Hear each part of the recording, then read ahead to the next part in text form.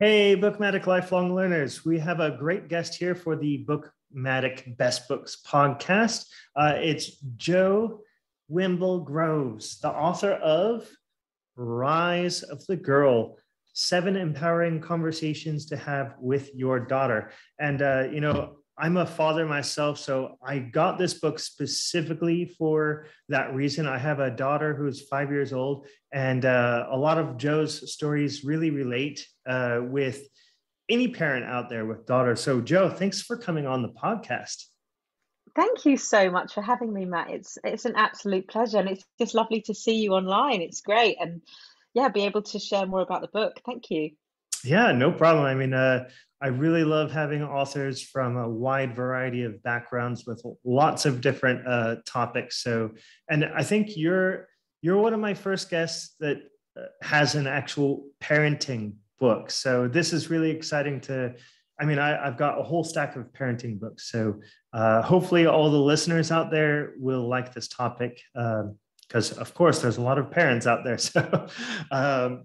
Yeah, so can you tell us a little bit about yourself, maybe a little bit of your background, and introduce your book and stuff like that? Yeah, I'd love to. Cool. So, yeah, my name is Jo, and I think my story starts probably when I was about 16 years old. I struggled a bit at school. I was in the UK, I would probably say the terminology we use is a C grade student. So I was very middle of the road student. Always managed to sort of get by, had good friendship groups. And when I left school, I wasn't sure what I wanted to do when I was 16, 17 years old. And I think, a lot of people at that age don't know what they want to do. And actually, as parents, and you'll also find just adults in general will always be quizzing you. What are you going to do when you're older? What's your passion? And you feel this immediate bit of pressure. Some people do have it figured out. They know exactly what they want to do. They want to be a teacher, a lawyer, a firefighter, a vet. They might know what they want to do. Hmm. But I think for a lot of people, we're on this journey of finding our path and finding our passions. And I really loved English and drama. They were my two passions. But when I was 16 years old, my brother, who's 4 years older than me, called Richard, decided he was going to get into the mobile phone market.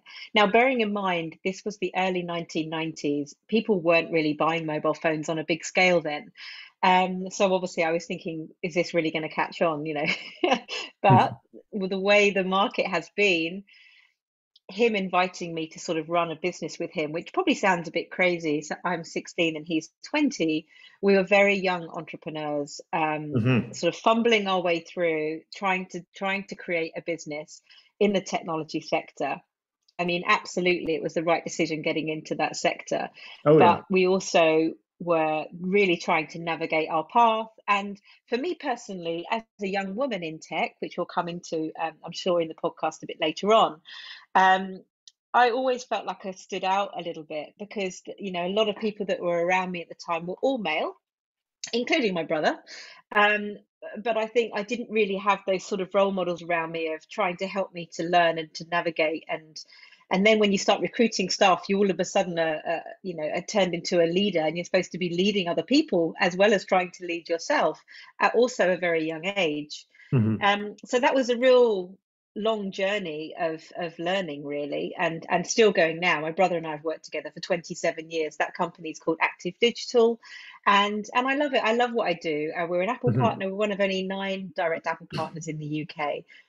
And I love being a woman in technology and a woman in STEM. And I follow people like Sheryl Sandberg and people who really stand up for this community of helping role models be around our young people. Hmm. And when I had my daughter, she's going to be 13 this year. I had my daughter, and running your own business, you don't really get a lot of time off.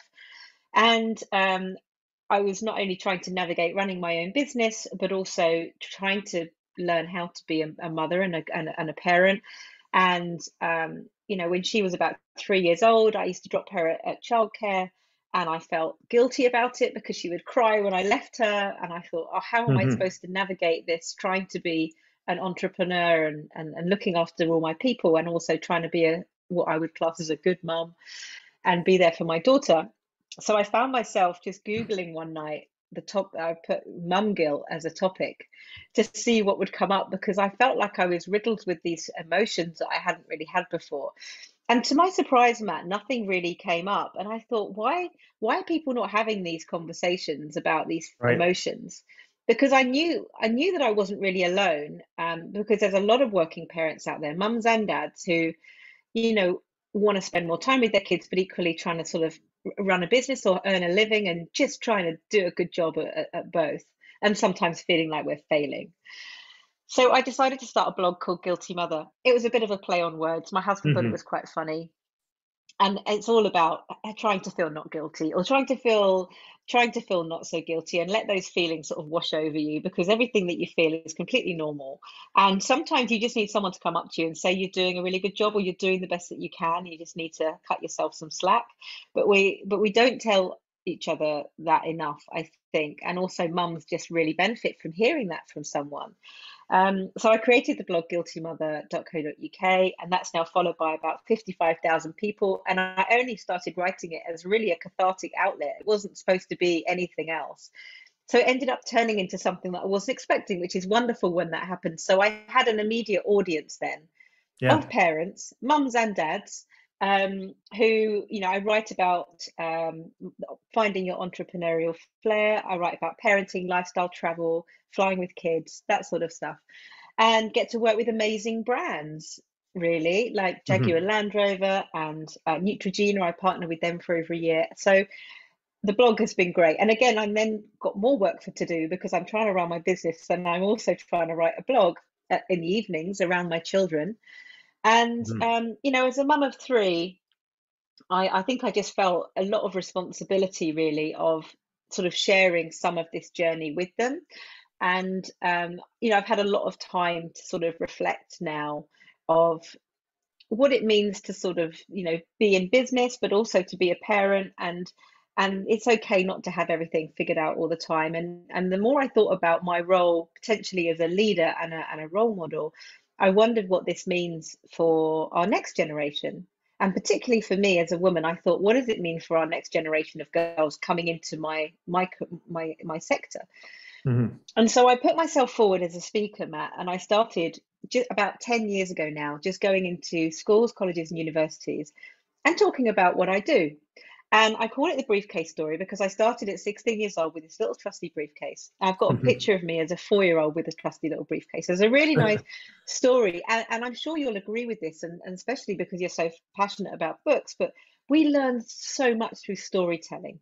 So I Yeah. go into schools, and I join an assembly, or stand in front of a room of 100 students of all different types, of all different ages, and I talked to them about this C grade student who became an entrepreneur, who now then became an international author. And how do you do that? And so, I love sharing my story. And then I wondered how I could maybe try and package this into a book, because I could reach a lot more children quicker, through the power of the pages, really. Hmm. So, because it takes so much time to go to different schools, I managed to get myself a publishing deal with DK, which I'm still incredibly proud of. Yeah. And I really wanted to try and package all of this stuff that was in my mind of how I want to try and help our next generation.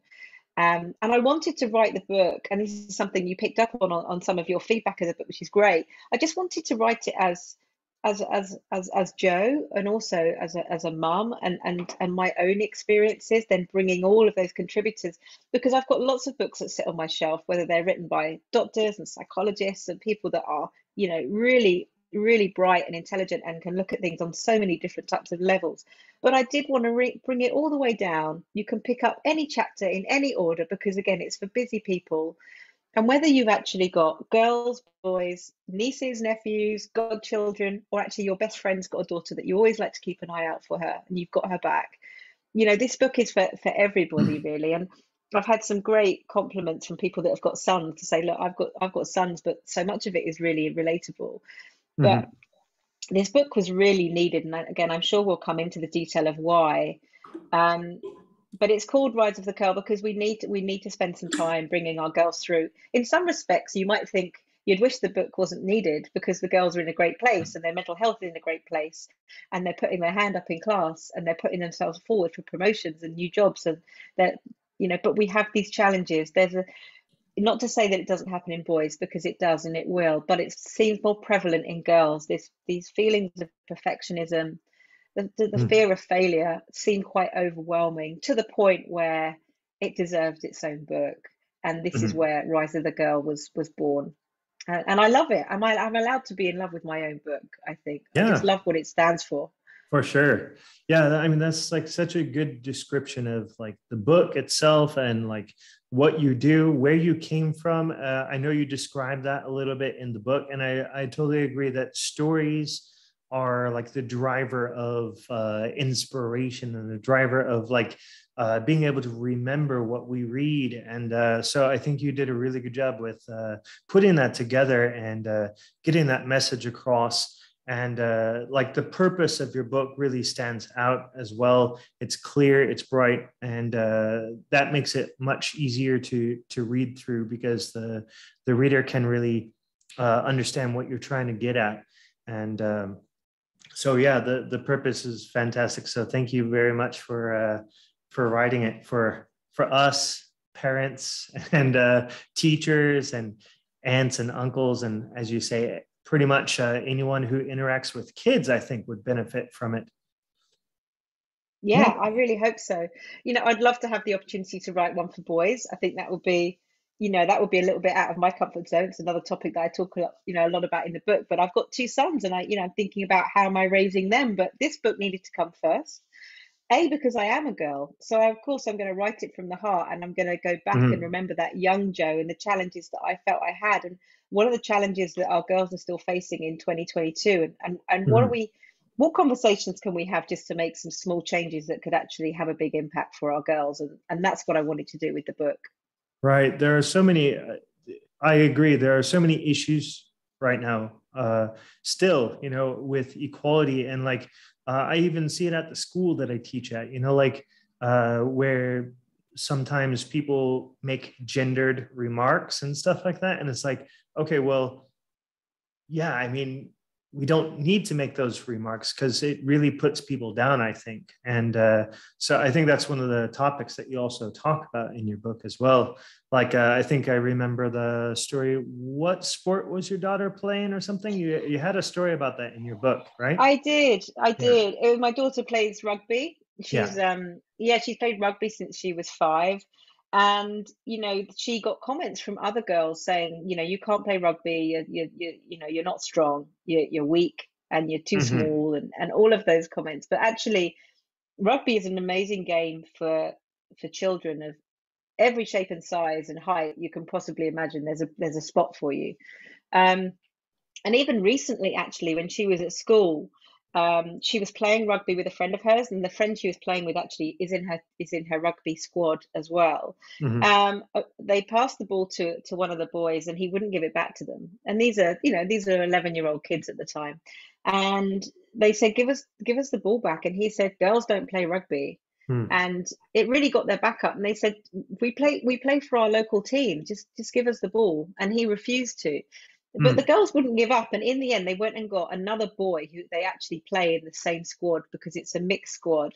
They went and brought him over, and they said, "Lucas, can you tell William that we all play rugby and we all play rugby together at our local team?"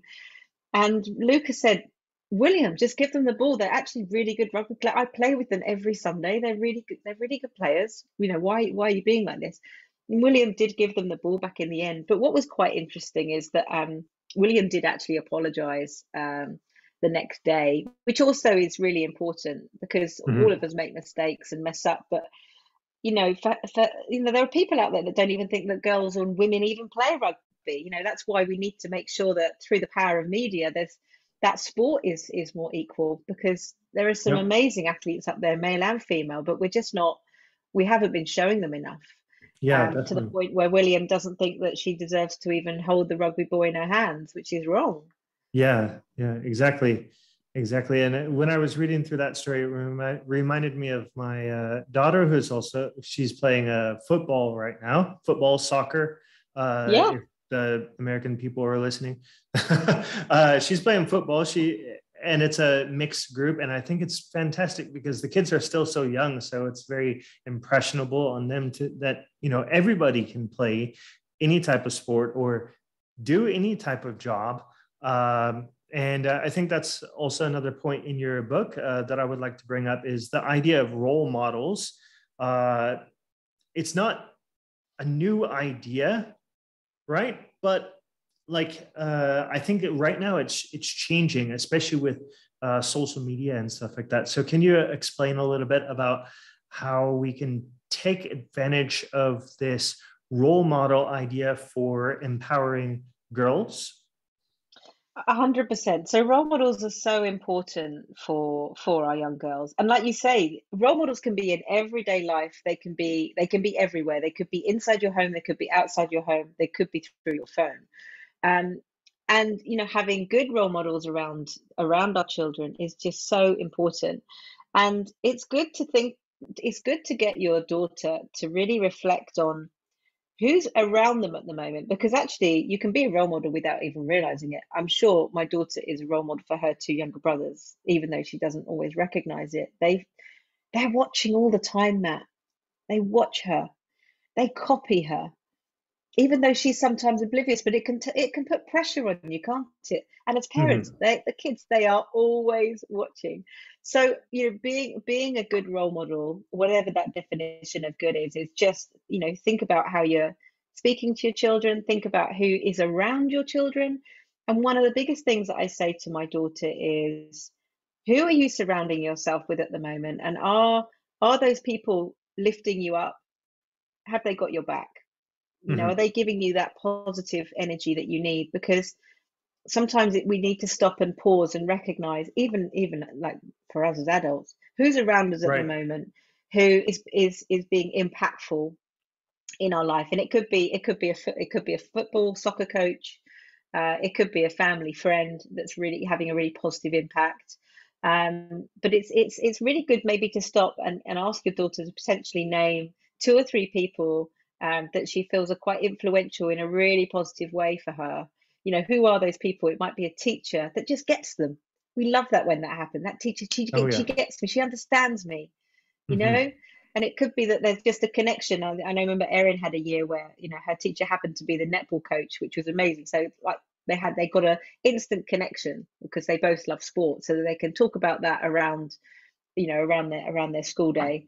Um, but role models are more important than I think we ever imagined. And I never saw myself originally as a role model until somebody approached me about saying, you need to go into schools and you need to share your story with other children, because it's not about saying I want to be like Joe, but it's saying I can show what is potentially possible, and I can show them that you don't have to be a straight A student to have a fantastic career or Mhm. a successful future. You make the success that you want to, and when you find the things that you're really passionate about, you can turn them into possibilities, and that's when the greatness really starts. Mhm. So making sure your children are surrounding themselves with people that really lift them up and help them to get the best out of themselves is really important. And actually, if somebody is giving you quite a lot of negativity, all you need to do is just sort of try and step away from that situation and sideline yourself from that situation. You don't have to have even a conversation with them, really. You just need to think, I'm not getting a good energy from this person. I don't know if I want to be around them as much as I used to. And Mhm. that's Right. okay. Yeah. Right. Definitely. And sometimes kids, they don't necessarily know, and I think that's why it's important for us parents to keep an eye out about like who are our kids hanging out with, and are these actually really good people? I mean, we cannot really choose the friends, right? But we can maybe choose the situations that we put our kids in, like clubs and stuff like that. And maybe you mentioned something about that in your book. I think possibly, if I'm recalling correctly, right? So we can choose like the clubs and stuff that our kids join, and the people, the friends that are around them constantly really do influence them, I think. just Yeah, like it I'd does say, for and us it's, adults too. yeah, Yeah. 100%. And I think that's why it's good to have that conversation again. It's all around the conversations with your daughter, whether Mhm. and just asking them about who they're hanging around with a lot with at the moment, and how those people sort of make her feel. Um, and it really helps them to think, actually, I don't know, every time I'm with that person, they're just always saying something like, oh, I don't like rugby, or I don't like this, I don't like that. And it's just a lot of negativity. And I'm like, oh, okay, well, how does that make you feel? So it just sort of, it brings you down a bit, doesn't it? So Mhm. how can you change that situation? Or, maybe what's going on for that person? Maybe they need some help and support because it's just they're in a really negative mindset. Right. So how do we help them? Because often when people are, reflecting stuff onto you, it's not, I always say to Erin, it's not about you, it's about that person. What's Mhm. going on for them? Because they're just offloading a lot of stuff onto you because they've got some pain at the moment that they're experiencing. So where's Yeah. that coming from? What Yeah. help do they need? I said it's not about you. Yeah. Don't take things personally. The Four Agreements, which you also mentioned in your book. Yes.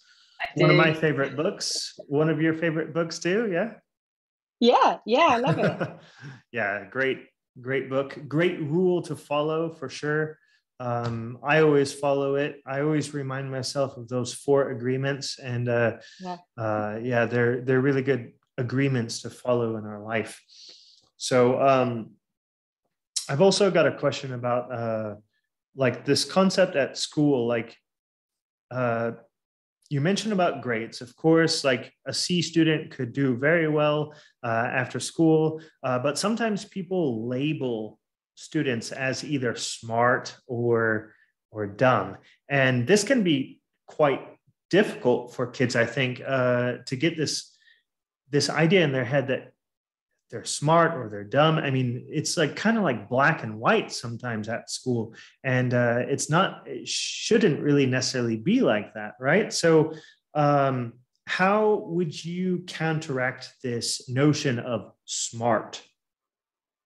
Oh, it's a really good question because, yeah, what is the definition of smart? And actually, what you'll tend to find is you might think you're smart, but then there's somebody else that's way smarter than you and somebody that's way smarter than them. So how far do you go?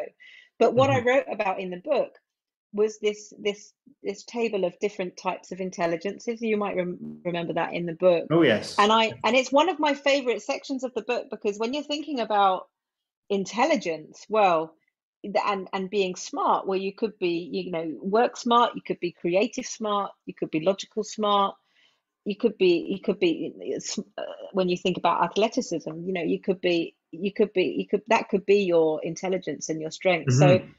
I don't think we have to define our intelligence by one thing.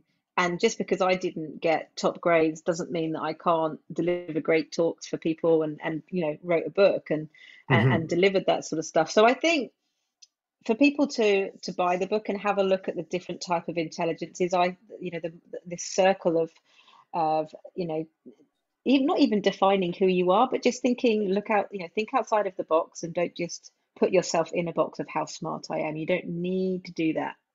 Right, right. Yeah, and I think that would actually be a good visual to show your kids, like especially if they're teenagers, like they can already understand that concept. And the visual in your book is very clear. Multiple intelligence, Dr. Howard Gardner, right? Gardner, yeah.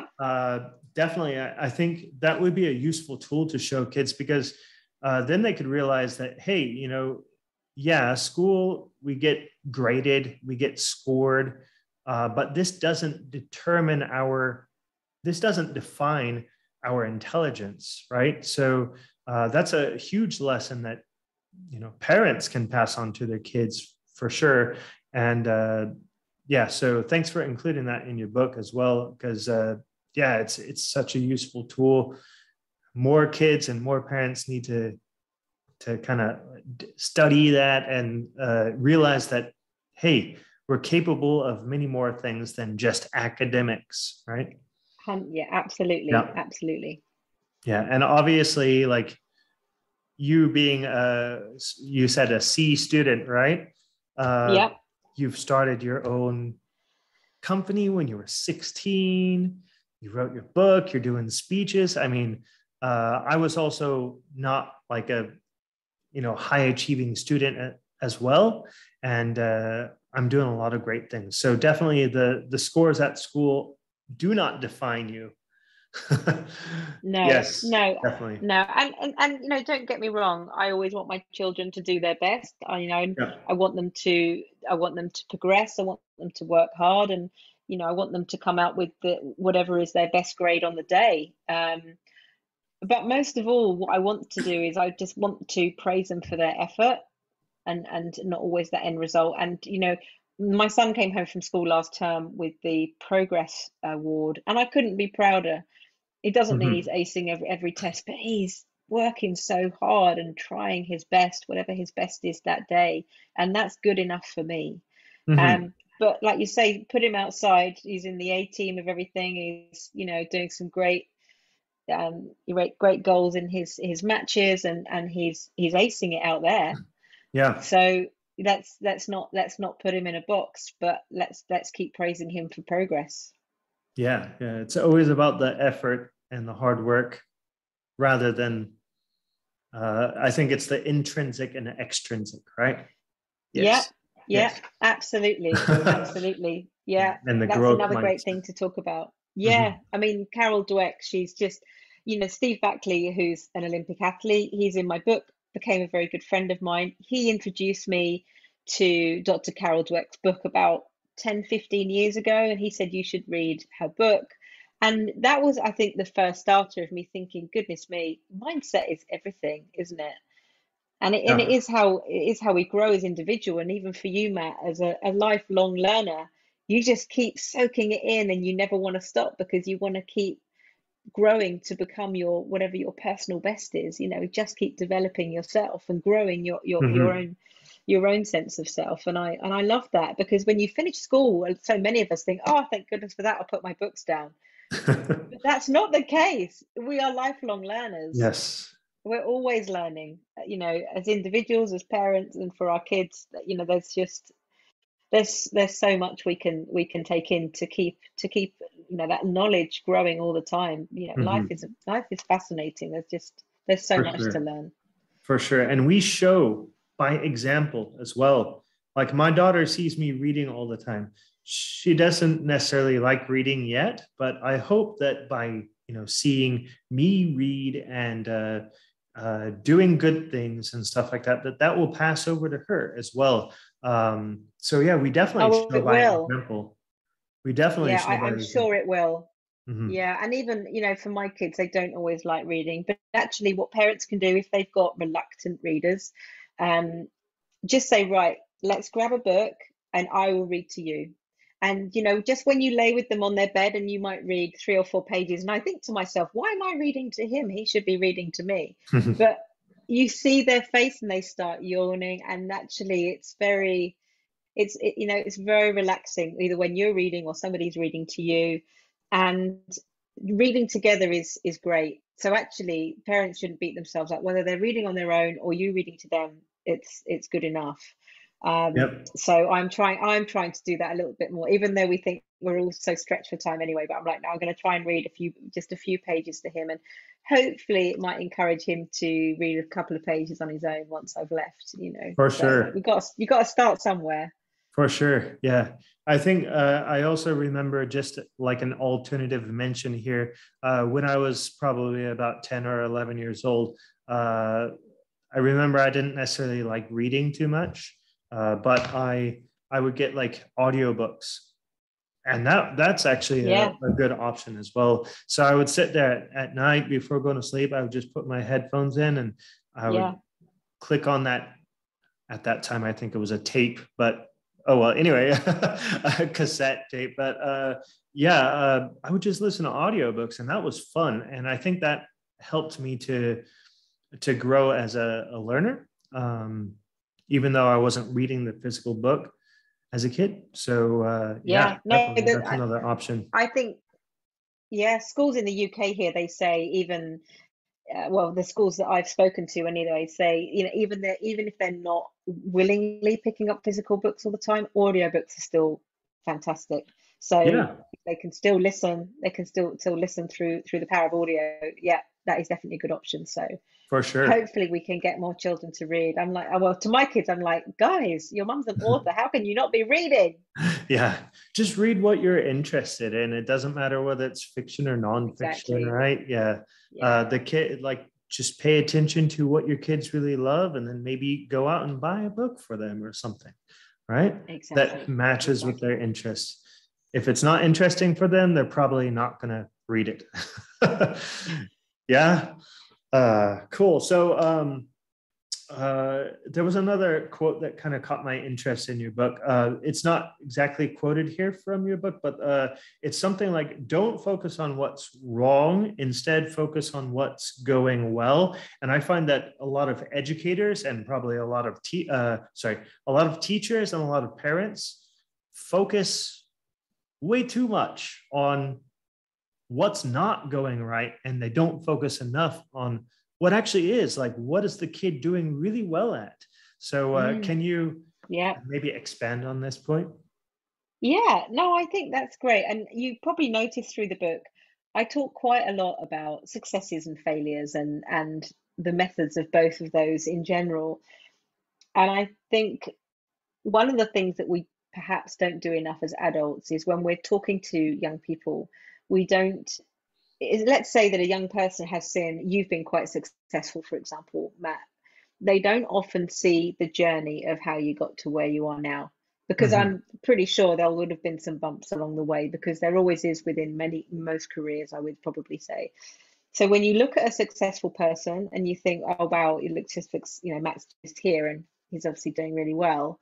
um, but they don't see some of those bumps in the road, and they don't get to see any of the failures that you've maybe had to overcome in order to get to where you are now.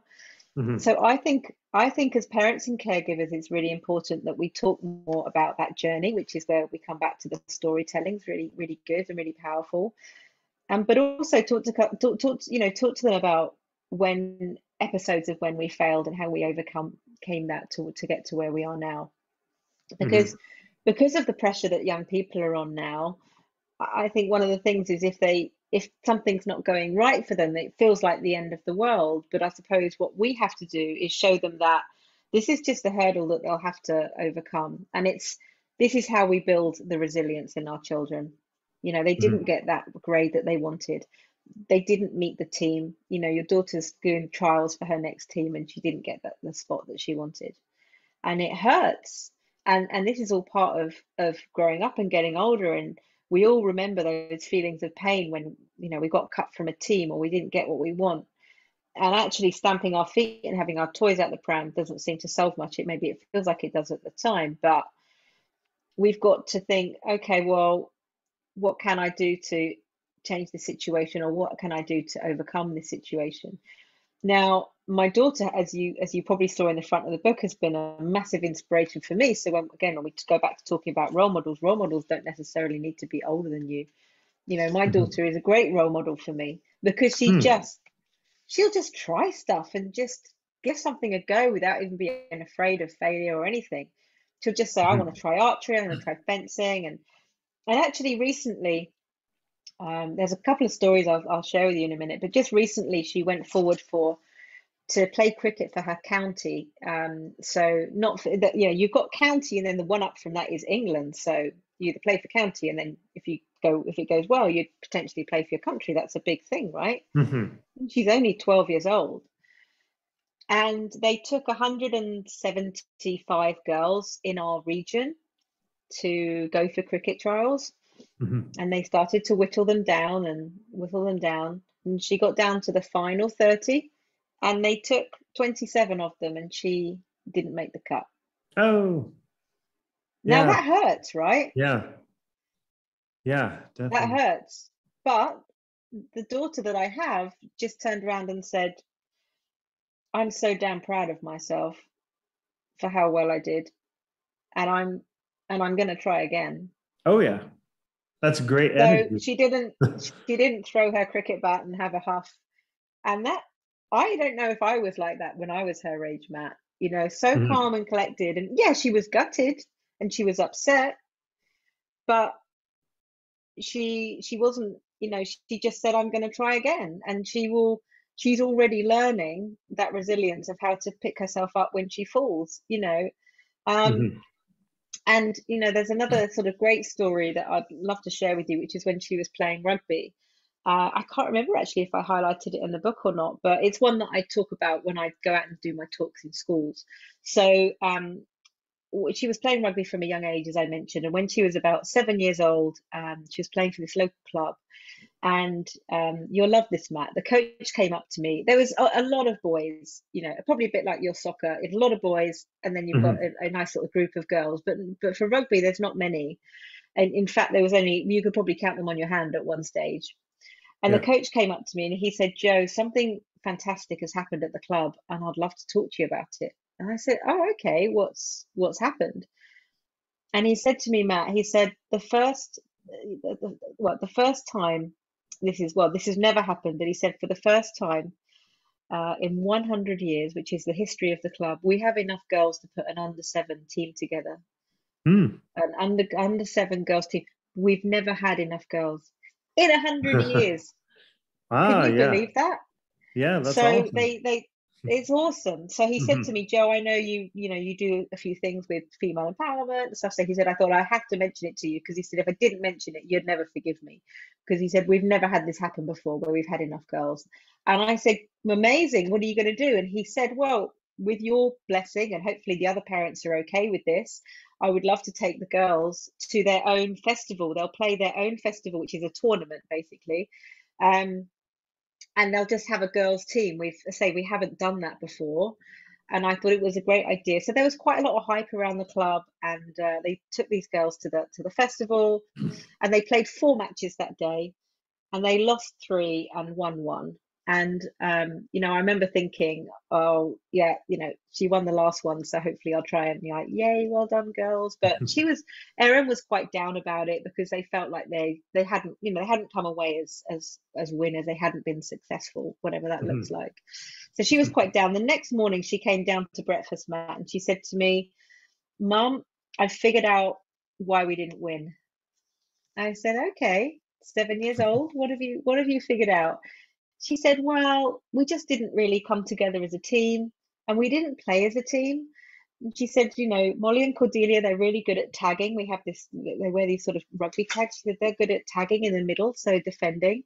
Mhm. Iris and I are quickest up the wing, so we scored the tries. But she said we didn't play like that. We just were just a bit all over the place, and we didn't play to our strengths." Mm. And I thought this was brilliant from this young girl that was standing in front of me. And fast forward a couple of months, the coach decided they would go back to the same festival to play that tournament again. And then once again, they played 4 matches. They'd really worked together as a team and worked over these last couple of months. And they won 3 matches and lost one. So actually, when Ah. they played to their strengths and learn how to overcome failure and how to overcome that loss, it was the complete reversal of their first experience, and they came away feeling like champions. But they Mm. can only do that if they work to their strengths. And I think there's some really good sort of learning tools that we can take away from that story. Um, Mhm. and it's important that people know that they almost had to lose in order to win. So they had Right. to they had to lose their first tournament in order to regroup. And I think we have this in business as well, don't we? Like, you lose a contract or a contract is vulnerable, we have to regroup. We have to come together and think, guys, what's going on? What's wrong with this client? Why are they upset? Why are they considering leaving? What are we going to do? How are we going to turn this around? And we learn so much, don't we, on the pitch, on any sport, whether it's Yeah. baseball or soccer or rugby or cricket. We learn so much of when things are going great, brilliant, but when they're not, how do you turn that around? And I think I can't remember what the stats are, but I know in the US particularly, all of the Fortune 500 businesses, if they're running their own organizations, there's an over 90% chance that they did sport through high school and through college, Oh, because yeah. all of those lessons that you learn on the pitch are so translatable into work, aren't they? Yeah, yeah, I believe so too. Yeah, definitely. And I love the fact that your daughter was very reflective. That's so cool. Like, because that's such a very powerful skill to have and develop at such a young age. This metacognition type of thinking about thinking and reflecting on, hey, what went wrong? What can I do better next time? Such an important skill to have for everyone in any field. And of Exactly. course, yeah, failure I don't know where she is a gets it great from. teacher. Oh, sorry, what? I said I don't even know where she gets it from. I don't know if she even gets it from me. This is what I'm saying. She's a role model for me. I just don't know. The things she comes out with sometimes are amazing. I'm sure I'll have a stroppy teenager on my hands quite soon, but at the moment she's yeah, no, we're getting on really well, and again, it's just these navigating these early years um through winning, losing, success, failure. Mhm. Yeah, it's all part of the journey, I'm sure. Yeah, definitely. So throughout this conversation that we've had, you've touched on a lot of the 7 conversation points that are in your book. I've noticed that when we were talking, but I didn't really mention it earlier. So maybe just can you give a brief summary of what the 7 conversation points are to have with your daughter? Yeah, a Yeah. 100%. So I can read them out to you actually. Yeah. So the 7 empowering conversations. So the first one, you like you say, I probably have touched on all of them. It's like it's ingrained in my mind. Number Uh-huh. 1, I don't like putting my hand up in class. So there's 2 ways that you can think about this, whether it's a physical hand or like a virtual hand.